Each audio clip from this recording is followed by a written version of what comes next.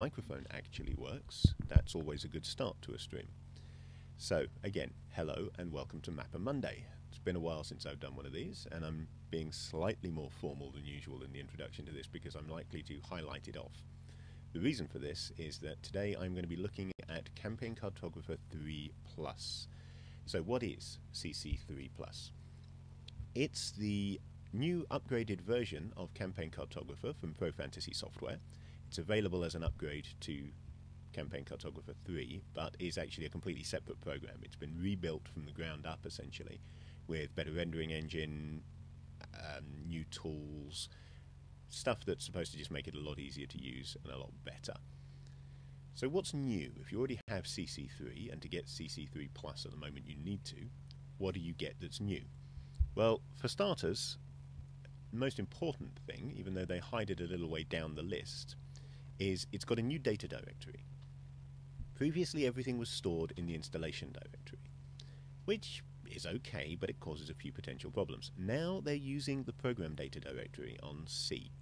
So everything now is in program data. This does mean that, for example, you can back up your program data directory and then bung it back in after, or back up the Pro Fantasy version part of your program data directory, and then bung it back in afterwards and restore any changes that you've made. So that's quite useful. It's much simpler for finding stuff that way. The downside to this is that all of the previous add-ons and expansions will install to the wrong place and not work with CC3 Plus. They've done most of them now. City Designer, Dungeon Designer, all the symbol sets, they've all been upgraded so that they will install to CC3 Plus, and that's very useful because I own them all. Campaign Cartographer Cosmographer has not yet been upgraded, so I don't have that on CC3 at the moment, CC3 Plus at the moment. And the new Perspectives 3, the new version of the Perspectives, previously Perspectives Pro add-on, that lets you draw 3D isometric maps, that is exclusively for 3 Plus, which is the main reason I've now made the jump and gone to this software. What else is new in this software? We have got drawing tools appearing in the symbol catalogue window. Now that's quite useful in that previously, if you had, say, well, the example they give is quite good. If you click the vegetation button, so you're seeing trees, bushes, and so forth, but there is actually a forest drawing tool that will now appear with those trees and bushes. So when you click vegetation, you've got all your vegetation options. In a lot of styles, this isn't going to make any difference, but in those places where it does, it's going to be really useful. They've updated the print wizard, giving you better options for things like multi-page printings, overlapping sheets, drawing distance, stuff like that. So all that should be quite good, although I haven't looked at it yet. They've also included a couple of new styles. There's a new bitmap style from Mike Schley, who is responsible for the cartography for Dungeons & Dragons 5th edition. So that means that with CC3 Plus, you can straight away start drawing overland maps that look like D&D 5, which, if you're playing D&D 5 and you're into the look of D&D 5, is going to be a good thing for you. In the latest upgrade, they've also added a new another mapping style that was in one of the annuals and has been updated to fit with this. Interestingly, but probably a little bit Marmite, in that some people are going to love it and some people are going to hate it, they've given it a floating prompt now. It's always had a command line prompt down at the bottom, where for certain tools you need to enter things, or you can just enter any tool, activate any tool by typing in its command. In addition to appearing at the bottom of the screen, that is now echoed at the mouse pointer. So now you don't have to necessarily go hunting for it, and if it's giving you a prompt for something, you're more likely to see it and not forget to put that in. So that, again, it's a little touch, but it's quite a good one. They've changed the toolbar icons. They've brought in larger toolbar icons, though you can shrink them again by changing the settings.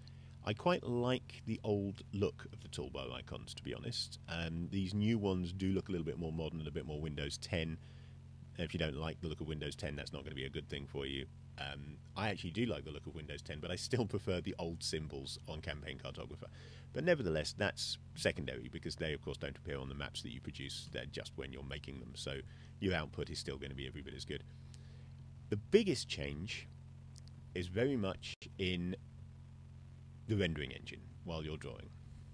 So this here is a portion of my Port Suntrust map, which I'm using for the Axe playtest that I'm running. I won't say alternate weekends, because actually other things keep coming in on those weeks, but I'm running it on some Sundays when we're not playing D&D. Now, with the effects on, this used to take quite a long time to redraw, and in fact sometimes it would hang up, and the only way I could get it to redraw was to open a notepad window in front of it, so it was drawing in the background, not actually on screen. The effects are currently turned on. Let's zoom out to the maximum and see how long it takes to redraw it. Done. That is really, really impressive. The difference is phenomenal. Now, this is slightly faster again because I've upgraded my computer, but I did check this software before I upgraded, and there was a significant improvement in redraw time. Very significant, even before I upgraded. I mean, now it's fantastic. It was just great before I did the upgrade on my computer. So this would have been sitting here, going and making a cup of tea while I waited for it to redraw. You can, if you've seen any of my previous streams, you'll have seen the way that works. So that is really impressive. The biggest changes to this have definitely taken place underneath the hood, where we can't see them, but we do see their effects, and they are astonishing. Well done, Pro Fantasy Software.